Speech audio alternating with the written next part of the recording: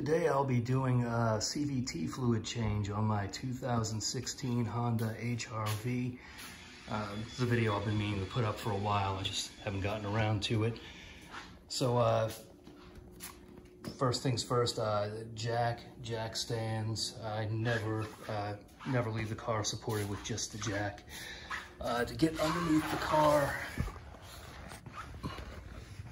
the jack point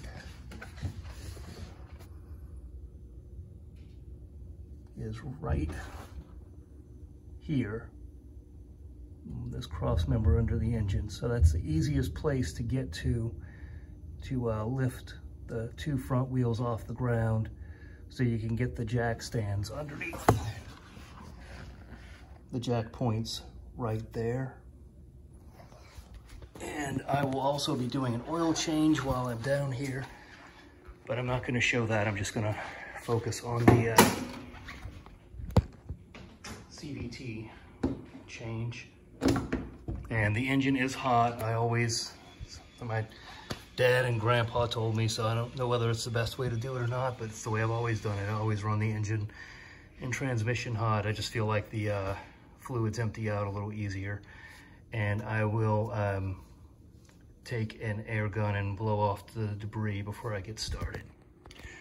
But before I get the air gun and blow all the little grit and grime off the top of the engine, I'm gonna take off the intake tube, and I'm gonna remove this cowl right here. They're just these 1, 2, 3, 4, 5, 6, 7, 8, 9. Good for me, I can count.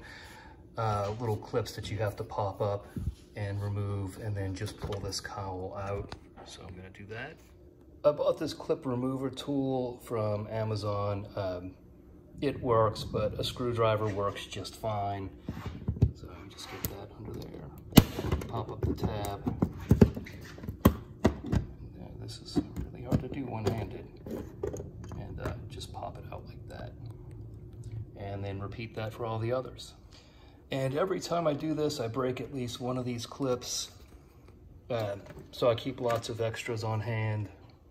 This little tab broke off. You can reuse it. It's not a structural part. It just holds this little plastic piece in place. But I always keep extras on hand. And once that's off, you just push this back slightly, lift it up. You have to get past this little tab for the hood release, and then just pull it forward and set this off to the side. So this is not the stock air intake tube. This is an arts and crafts project. I had some silicone elbows and some aluminum tubing lying around. I didn't want to throw it away, so I made this little thing. On the stock intake box, you'd have these two plastic clips right here that you just pop up with either a screwdriver or the little tool that I just used. And just pop that out. Okay, so now that we have some of the plastic out of the way, we can see what we're trying to get to a little bit better. The filler for the CVT is right here. So I just take the air hose and blow off any debris that might be around there, just to keep, just to prevent anything from falling down in there while we're working on it. So I'm just gonna pull that off. It'd be great if I actually had some pressure going to my air compressor. And this is not a necessary step. And if you have a shop vac, you can get a nozzle down in there and just vacuum. You just want to get all this debris. And that's something. What is that? Oh, it looks like a piece of the plastic coating must have fallen off of this. Yep. Yeah, a little piece of this plastic fell off the battery strap. Not a big deal. But yeah, something you don't necessarily want floating around in your transmission.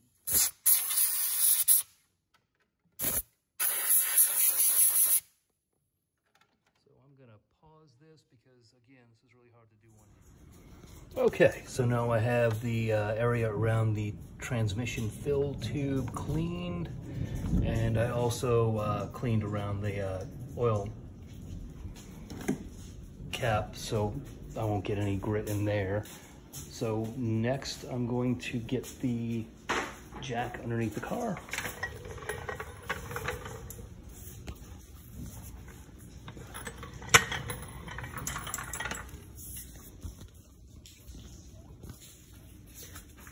Sorry guys, I know I'm going a little Blair Witch on you, but this is really hard to do.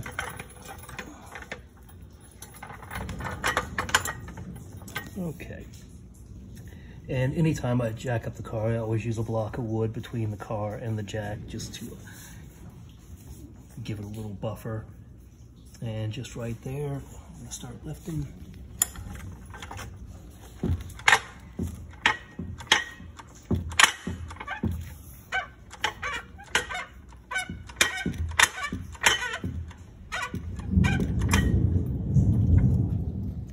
And I just realized I skipped a step. Always chock your wheels before you jack up the car. So I have one on either side. Car is up. Put the jack stand in place with the jack point. And pay attention to how many notches you have. So I've got 1, 2, 3. Again, with the counting notches, that's important because when you jack up the back of the car, you have to make sure that your jack stands are both at the same height so that the car will be level. That's important for draining the CVT fluid.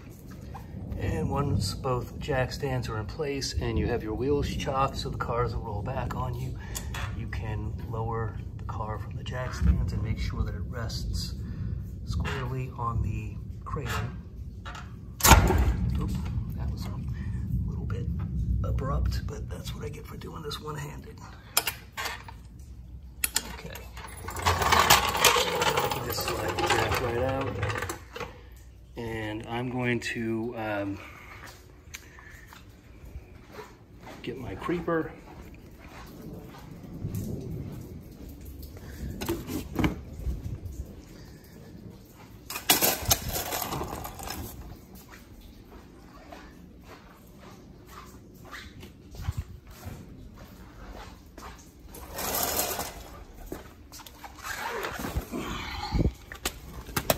And there are 6 of these little screws. 1, 2, 3, 4, 5, 6 on the other side that I'm going to take out. Okay, so the splash shield is removed. There are 5 of those little plastic clips. There's one up here, and 1, 2, 3, 4 in the back. The original clips that were back here were a square with like a plastic Phillips screw. Those are long since broken, and I've replaced them with just a regular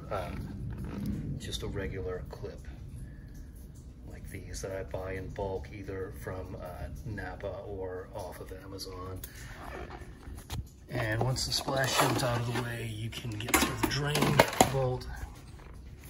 And I'm gonna take a brief pause and I'm gonna go ahead and do the oil while I'm down here, but I'm not gonna show that to you guys. I'm just gonna focus on the CVT fluid change. Okay, so oil change is done. We had a little bit of a rain delay, so I'm going to lift up the back of the car now and get it level. So the jack point for the rear of the car is right there. I just use that little tow hook and then lift the car up.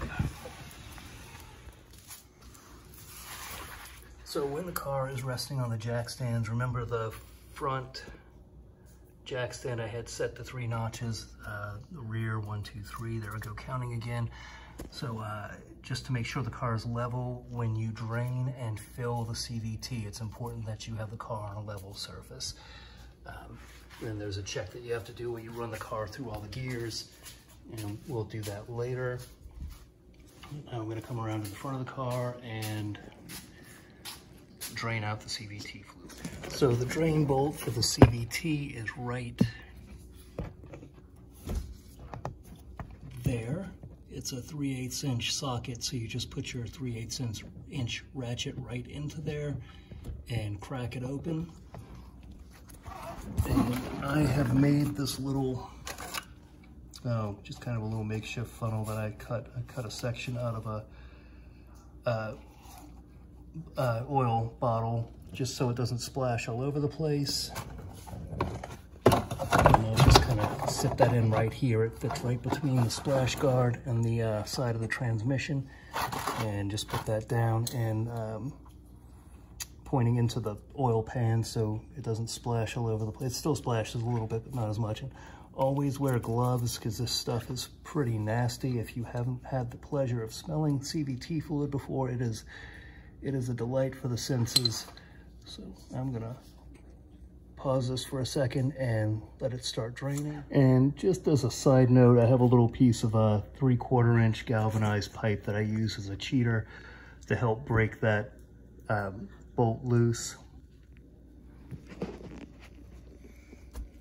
So there you can see it drains pretty well. I don't open the fill bolt until it gets near the end because it tends to splash a little bit more when you have that.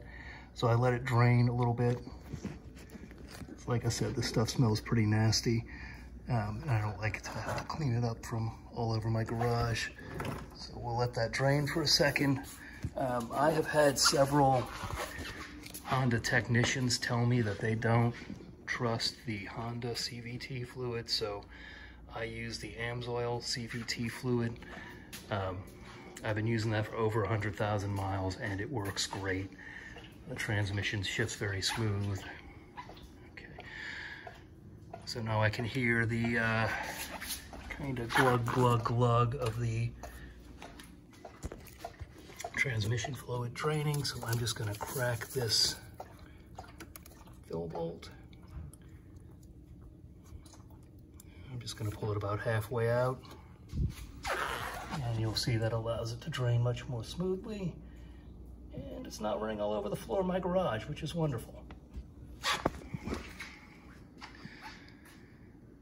So we'll let that drain, and the fill bolt, well, no, it's not even a fill bolt, it's just like a plug, is right there. And we've already cleaned this area up earlier. And then there's a check, which is really hard to get to. So I'll have to find a better angle for the camera.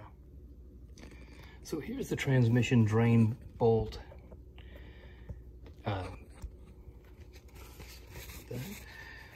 And this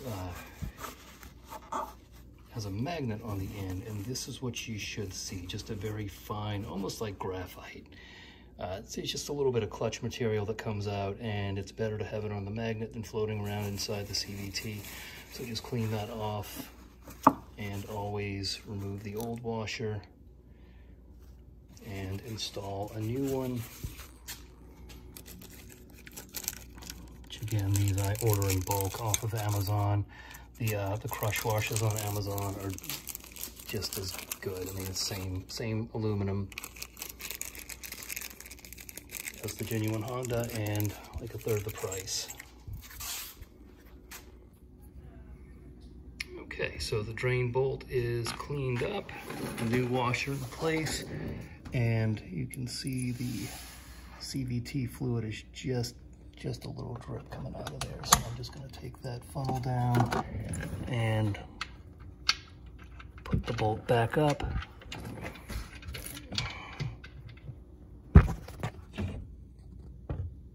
Right there. And that gets torqued to 36 pound-feet. And it's got a crush washer on it, so I'll just tighten it until I feel the washer give, and then I just check the torque to make sure it's right. Okay, so the bolt is torqued. Everything is cleaned up around there. That little cheap funnel trick that I use with the old oil bottle really saves a lot of time, because if you don't use that, the fluid runs directly behind this splash shield, which is a real pain to clean up. You will have to loosen this bolt right here. This is the check bolt. There's no dipstick for the CVT transmission, so this is how you make sure that you have the correct level. You'll have to loosen that. I just had a good shot of it, so I got it. So we will start filling the CVT right there. So I'll get my funnel, and you put in 3 quarts of CVT fluid. Then you run the engine, run it through all the gears, and then you add the 4th quart. So this is my dedicated CVT funnel. I only use this funnel for CVT fluid, and I keep it locked in my workbench. Before I use it, I take a little compressed air and blow it out just to make sure there's no debris sitting in there, and then I'll start filling it up. Okay, and this is quart 3 of 3. And we'll just pour that in. Okay, just let that drain for a second. I cleaned up the other. I had a little problem with my oil pan, a little spill. We'll let that drain, and then we will get in the car, start it, and we'll let the engine run through all the gears in a second. We've gone 3 quarts. It's the owner's manual.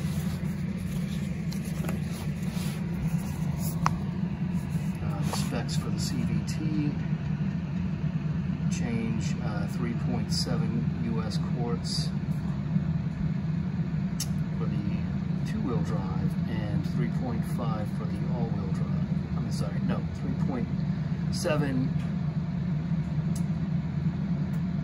Okay, caught me lying. I don't ever read this owner's manual. 3.7 quart, 3.5 change, 4.2 for the all-wheel drive, 4.0 change. So we're at 3, and we'll probably use up the bulk of this 4th one. Okay, so we'll put the drain bolt, the drain plug back in place. And then we'll run the engine through all of its gears, and then we need to open up that little check bolt down there, which you can't see from here. I'll show you guys later. Okay, so with the engine running, try to stay in each position for about 5 seconds.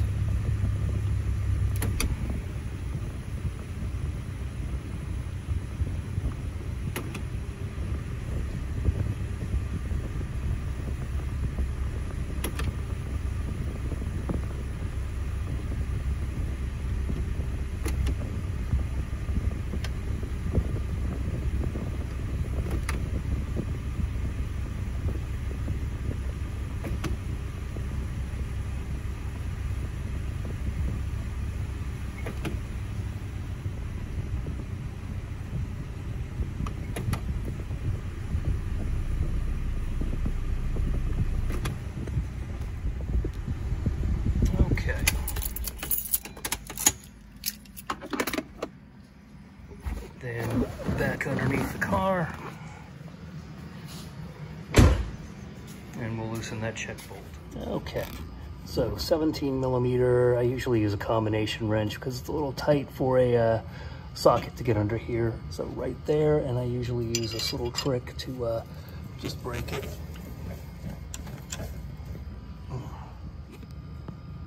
Okay, and then once you break it, you can just back it out with your hand.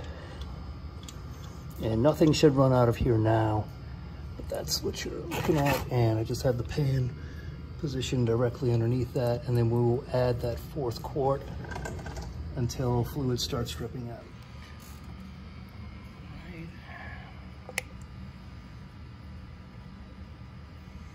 And then just listen for when you hear the fluid dripping into the pan. And that's about a little bit more than a half quart. So we'll stop and check. And don't forget to replace the washer on this bolt as well.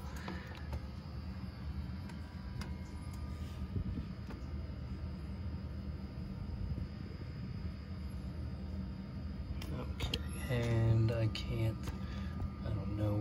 it's not gonna show up on. Yeah, there it is. I mean, that's actually pretty good right there. So I'm just gonna add a little bit more and see if we can watch it start weaving out of there.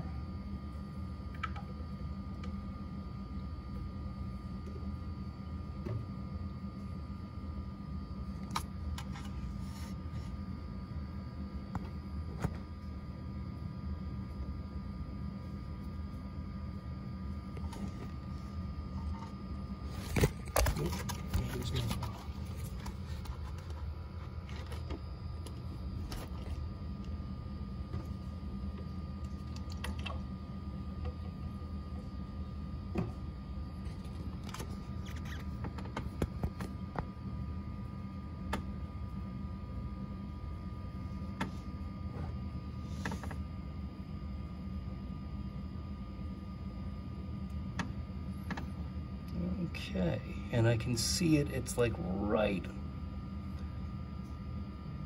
it's right there, it's just not gonna start leaking, so I'm just gonna add just a little bit more.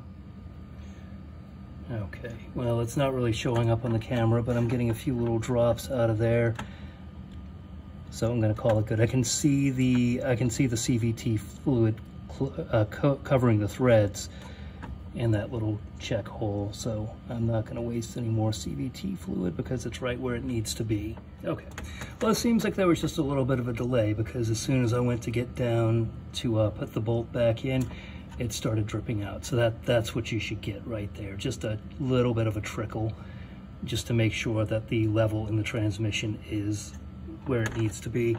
Like I said earlier, make sure your jack stands are all the same height so that you know your vehicle's level. That's why it's important to make sure that this level in the transmission is correct.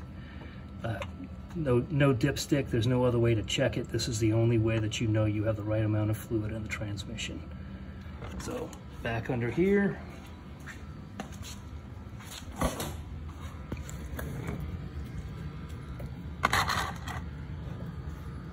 Yeah, it's really dripping now, so it just took a minute to catch up. And thread that bolt back in.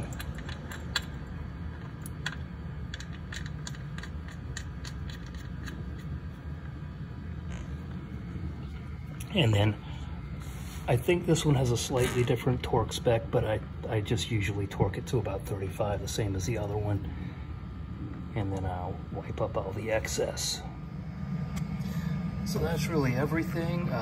All I have to do now is clean up. I usually spray a little 303 protectant on all the rubber parts. I'll just wipe this down really well before I put it back. I have had problems with this plug shrinking before and popping out. There's also a little check valve on top of the, not a check valve, like a vent on top of the transmission, and if that gets clogged, it will cause this to pop out. So I check and clean that. I'll probably do a much shorter, hopefully more organized video on that. Just put this back in. Putting everything up is just the reverse of taking it down. I know I'm not going to win any prizes for production value on this video, but hopefully it got the information across and will be helpful to somebody. Thanks guys, have a good day.